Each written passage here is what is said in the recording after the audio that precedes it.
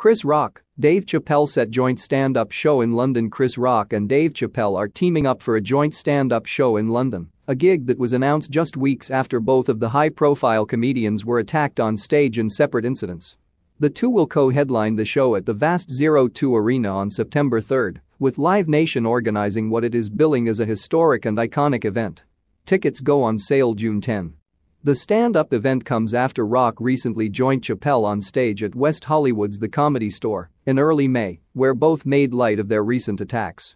Chappelle, who was tackled by a man who rushed the stage just 2 nights earlier while performing as part of the Netflix Is a Joke festival at the Hollywood Bowl, joked that Rock had been smacked by someone of repute, whereas he had been smacked by a homeless guy with leaves in his hair.